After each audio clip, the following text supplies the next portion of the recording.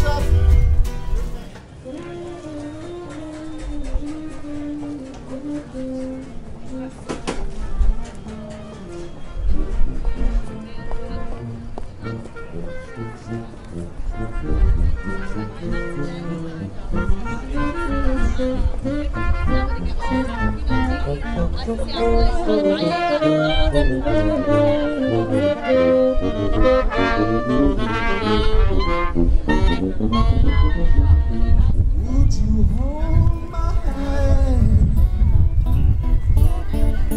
if I saw you head down?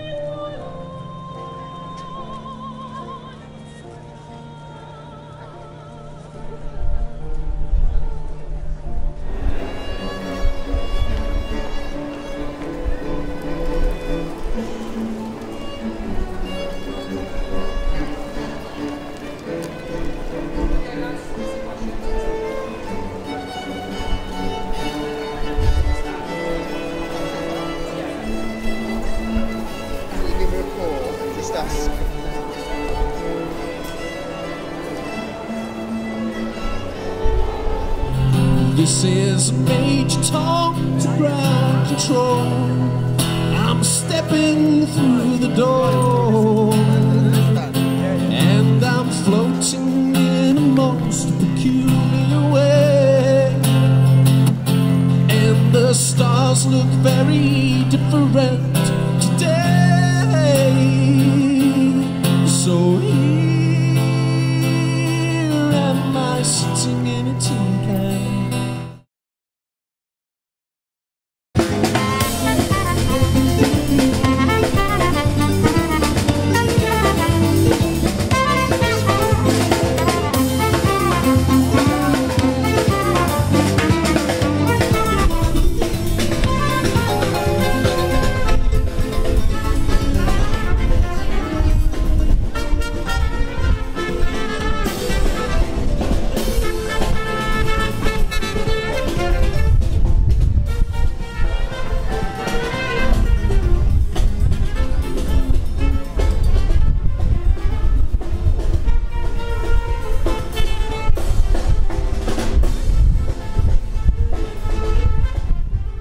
did the walk away on this last shot to show you how loud those chaps really are. They're much too loud, but the reason I wanted to record them is to show you how the microphone copes with loud noise, because of course at a pop concert or whatever, you'd be right up at the front hopefully, loud speakers in your face.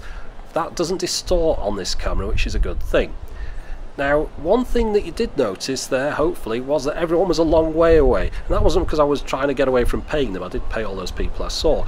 It was because the camera has this wide angle that you're looking at now, which makes everything look very distant. That's about a 140-degree wide angle, I think, something like that. There doesn't seem to be any difference between 1080p and 720p as far as the field of view goes, and also, strangely enough, there doesn't seem to be much in it when it comes to video quality. Let me just show you that. I'm going to do a pause of the 720p now and do a crop right in the corner there. Now that's 720p and that's 1080p. You can't really tell any difference. All that's happened is a few people have moved.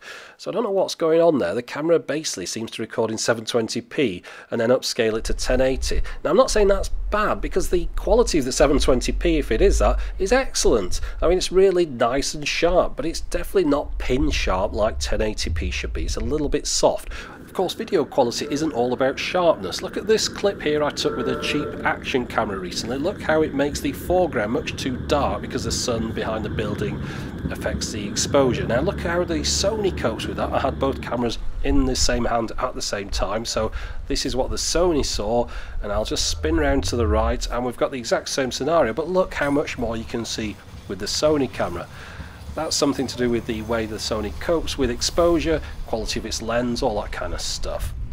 Now, one thing the Sony doesn't have is image stabilization. This is me walking down the street now. Now, because it's such a wide angle, it doesn't have that much of a shaky effect that you get with a really narrow angle, but as you can see, it's not smoothing out the bumps like a stabilized camera would do. However, it's not every day that you manage to capture Santa doing his shopping. Now, one thing that the Sony does particularly well, as with all Sony cameras I've tested recently, is low light. They're really good in the dark. Now remember, this is designed for you being at some pop concert or whatever, somebody's singing on the stage. It's going to be dark, isn't it? You're going to have a few spotlights and things, but overall you want the camera to be able to record well in the dark without lots of grain. So look at this scene now. Let's turn off the lights and see how it looks at night time. And there you go. Now the camera, again, being a Sony, excellent low light quality. It's got one of these backlit CMOS, XMOR sensor things. You don't need to know all about that. What you can see is on the screen here. The camera copes really well in very dark conditions, as long as there's a little bit of light to light things up, but it gets all the colour from a scene. You can see the purple in the back there, the different colours, lights up above. It doesn't have any grain at all on the image. It's a really good quality low light image.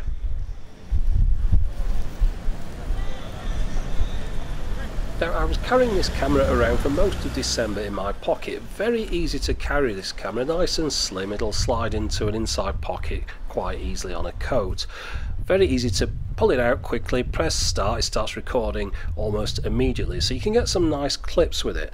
Now, one thing with it, of course, it's got that screen on the side. You can't really frame things with the camera by looking at that screen. Try to stand side onto something and then adjusting the angle of it to shoot things in the right direction is very tricky. It's almost like a puzzle, trying to figure out that up is actually right and back is down and that kind of stuff. So really, with all these shots, I've just been pointing it in the direction of my hand. You see, the thing is, with it having that big wide angle lens on there, pretty much whatever you can see with your eyes is in shot, as long as it's in front of you, of course. So I got a lot of really good shots like this one here, and even got the top of the football museum in shot here. And if you look at the inside of the printworks here, you'll see the camera again doing an excellent job with the low light that's in here. In fact, you wouldn't even know it was low light unless you'd have seen some of my other clips, or I just told you now. Now, taking the camera around Manchester in December, there's lots of interesting things going on, such as this ice rink. Unfortunately, it's not as interesting as I'd want because no one was skating on it. They're all getting ready, but I couldn't hang around. I had to go off and do something else. But just standing on a street corner pointing at a car, you can keep it perfectly in shot because of that wide angle. Now, this camera is a little bit weird. Of course, it's presumably based upon the Sony action camera, which has a similar wide angle lens, and it's got the various in-outs for microphones and things. So you can imagine the camera's related to that, but of course this camera doesn't have that steady shot on it, which is a little bit annoying. I wish they'd pulled that across from the other camera. But it does have a lot of other features on this one. It's a pity they just couldn't sort of merge the cameras together. You've just got to bear in mind all the time you're using it that this camera is really not designed for what I'm using it for now. It's for going to a pop concert or recording a live recording of your band, and it'll even let you just record the audio without the video, which tells you how much it's into the audio recording. Now of course the audio is very important on these clips, and I've been talking over it now. I just want to show you a few clips together where you can just listen to the sound that comes across, so you can get some idea of the sounds of the city. Quite good in stereo, some of these, because I've got a few things going sort of right to left and things. So if you've got your headphones, I'd suggest put them on now, and I'll just be quiet for a minute and then you can have a listen to some of these clips. Oh, one other thing, it was very windy on some of these days when I was out recording, and there's a lot of wind noise on the camera. Of course, having those big microphones on the front is going to pull across wind noise. Now there is a low level cut filter in the menus, which I didn't have on through any of these clips, which I probably should have had and might have adjusted for the wind noise. But as you can see here, this woman's either possessed or it's very windy. So I'll just shut my cake hole for a minute and let you listen to some of the sounds that the camera recorded.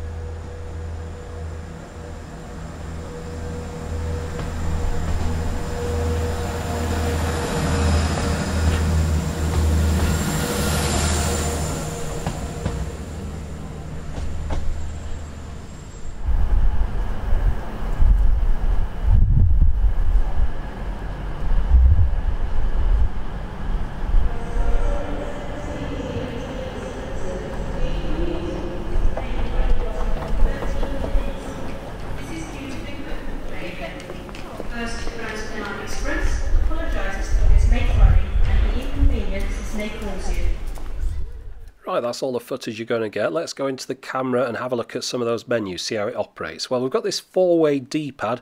You press it in to select something. As you can see here, I can move around the screen. The first one is recording mode. You can record a video or just the audio. Sometimes you might want to use this just as an audio recorder rather than a camcorder. Now record mode, you've got a choice between 1080 and 720, both at 30 frames per second. As we saw earlier on, not an awful lot of difference between them really. Now jumping around here, we've got the playback function, we saw that earlier on. Edit and copy, we can send files to a smartphone and maybe do a bit of editing in there. Never really went into that too much, but I'll show you the sending them to a smartphone thing later. Now the setup at the bottom right here is a kind of boring setup. It's the usual thing like formatting the cards, changing the date. You've got four icons down the left here. You can jump to different bits of it, or you can go all the way down it like this. If you want to just jump to a section, you go over to the left and you pick the icon that you want. It gets into that part of the list. But usual stuff in there, nothing amazing. Things like USB choices, Wi-Fi, passwords, all that kind of stuff. This is the interesting one in the middle here, camera audio. It's nothing to do with the audio. Well, it is, but it's a lot of other stuff as well. Let's have a look through these things. You see we've got the same icon system on the left there, but if we go down the list on the right one at a time, we've got the white balance first of all. You can select the white balance for a few different situations. It's a pity it doesn't tell you what they are as you move across them at the bottom there. You actually have to pick them before it tells you what they are. It will give you a live idea of what that looks like on the screen though, depending on what you're pointing at. So we'll get back out of that. By the way, every time you select anything in that, like properly change it and select OK, it throws you right back to the beginning again, which is a bit annoying. So I'll go through the others without trying to select anything. Exposure, I usually use auto exposure, but it does have an option for manual exposure if you really want to get into that kind of stuff. Useful if you've got it maybe on a tripod and you're sort of pointing it, you could get it set up just how you wanted. Scene selection, it's got your usual things here. You got auto, and then you got sort of sunny or fireworks, all that kind of usual stuff that they have. However, over the screen there's one particularly useful one for this camera, which is spotlight. The idea is if you're at a concert again, someone's got a bright spotlight on their face, you can still see their face rather than a bright sort of ghoulish blob. You can put faders between each clips, you can do face detection on it. Now, audio format, that's where you select either linear PCM or AAC. AAC apparently can be played on more things, it's more compatible. Linear PCM is supposed to be less compatible, but my editing package on my Mac here imported it fine. Low cut noise filter. This is what I should have had on in some of the sort of rumbly, windy scenes, which might have reduced that noise. I've never tested it, but I'll have it on from now on. Hopefully that will improve future clips. Actually, while I'm here, you might have seen this clip that was in one of my recent dash cam reviews. That was recorded with this camera and had a terrible rumble on it that people said really gave their subwoofers a workout. That would have been a good time to have used that low-level filter. Now, you can change the internal mic levels. You can move those up and down to just how you want them, or external ones if you had one plugged in. You can adjust the audio output timing so you could listen to your lip syncing or have it live. This is if you're feeding it back to someone that's actually singing and you're recording them at the same time. A bit complicated, but if you know all about this stuff, you know what that's about. Volume again was the speaker volume, and then you can change the external input to be a microphone or a sort of auxiliary in device. Now, you can control it with your smartphone. I'll show you that in a second, but that's about starting and stopping the camera basically using an app on a smartphone or tablet. My button is where I put those icons that were on the screen at the left. Those are the ones that you like out of the list, the ones that you think you're going to use the most. You can put those on the left of the screen, so you've got quick access to them with just a few moves of this joypad type thing, rather than having to delve right into the menus. The grid line, you'll notice I had that on. I always use grid lines to make things nice and straight, but you can turn that off if you want. The audio level display, you can have it on or off on the screen, and you can have the monitor off disabled. That's the thing that makes the screen go blank. You can have it stay on all the time you're recording if you want to. Now, looking at these menus, I mentioned before a couple of times that they really look like they should be touchscreen menus.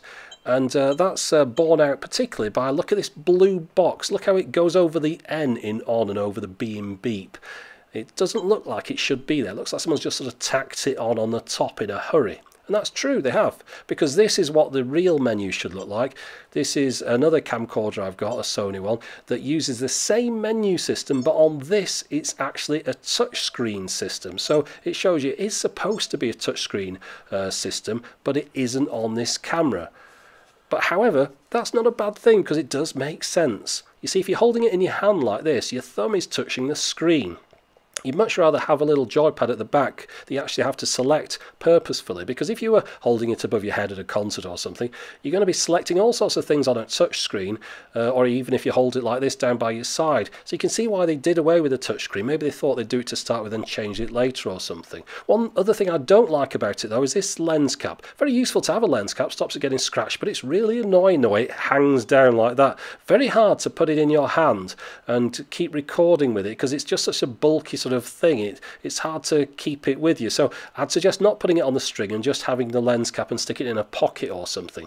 Now, if you're at a concert, you probably have the camera up above your head like this and record. Notice how the screen goes blank. The person behind you, they're only going to be looking at that. That is an awful lot better than someone looking at the back of a smartphone that's recording a concert, which seems to be what everyone's doing nowadays. Rather than having a blinding screen in your face, you've just got a little bit of a black sliver. Much more polite to your concert-going friends. And I found that this camera was very good for discreet street photography. Holding it down by my side here, that nice wide-angle lens got everything in shot and nobody really noticed that I was recording. Now, one thing I don't like is the record light. It's got this little red LED on the front. That's fine, that's okay. It needs another one though. It needs either one on the top or on the back. When you're looking down at the camera or from the back, you've got no idea whether it's recording or not. There's no indicators on there at all. And the screen will go blank as well, so that doesn't help you out. Now let's have a look at that Wi-Fi setting. First off, you turn the setting on in the menus. It gives you the SSID and the password. So all you have to do is get your tablet, smartphone, whatever, download the Play Memories application and then connect up via Wi-Fi to the camera. It then lets you see what's happening live on your device's screen, and you can also start and stop recording. There's applications for Android and for iOS.